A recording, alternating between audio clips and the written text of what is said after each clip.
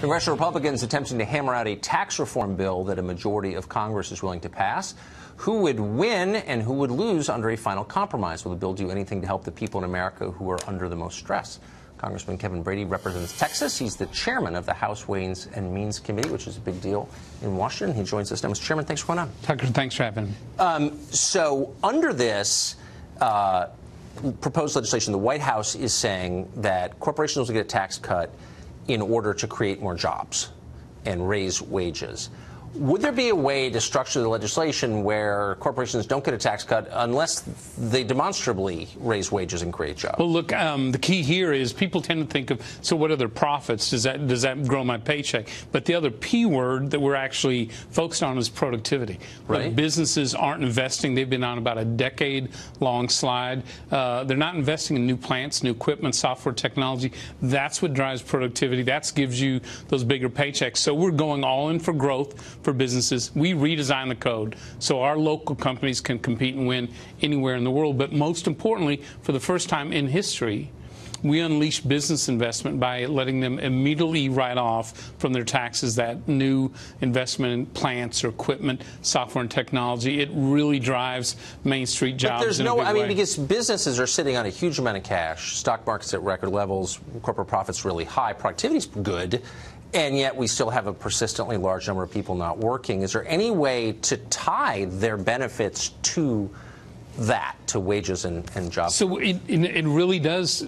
Investment drives productivity. We've been on a decade-long slide for worker productivity. We used to be one of the best. We've really slid in a big way. That's why paychecks aren't going up. The other thing is we can't compete internationally anymore. We've slid, I think, 31st out of 35 of our major competitors. They've just blown by us. So we're losing jobs in research and manufacturing overseas. And the worst thing for your paycheck is to see it go overseas. So this tax plan is all about leapfrogging America, back in that lead pack. More importantly, unleashing all that local business investment that we just haven't seen for far too long. So some people's taxes are going to go up, and you're going to see some people paying like Carter-level tax, 55% all in, particularly in New York and California.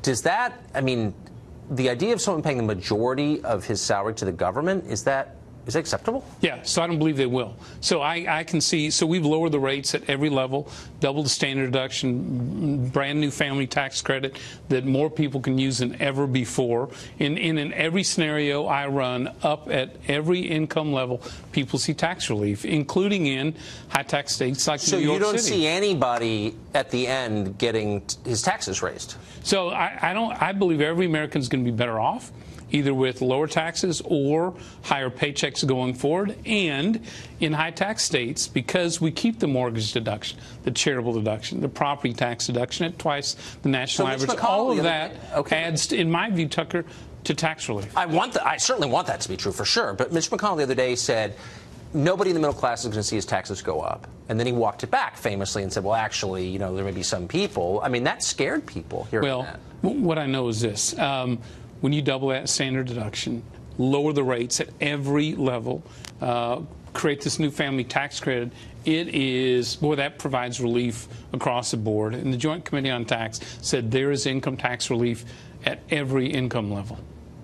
So if that turns out not to be true when the Senate's done with it, do you think the president will sign it? Well, I do think the president will sign this bill, but I'll tell you this as well. So we're getting ready historically to pass tax reform in the House this week. We're Republicans. We like to make improvements at every step. So we're continuing as the Senate moves forward, as we work together for that final bill. I'm looking to make improvements in tax relief at every level. So we're not even done yet. This step in the House really moves us another big step forward, but not to a final bill yet. But your pledge as chairman of the House Ways and Means Committee is that nobody is going to wind up with less money if this passes. In my belief, between these tax cuts and higher paychecks and growth, whether you're that worker on Main Street or that small business on Main Street, you're going to see more in your paycheck. You're going to see more in your pocketbook. All right. Well, I'm rooting for that, of course. Thanks. Mr. Chairman, thank you. Thanks, Tucker.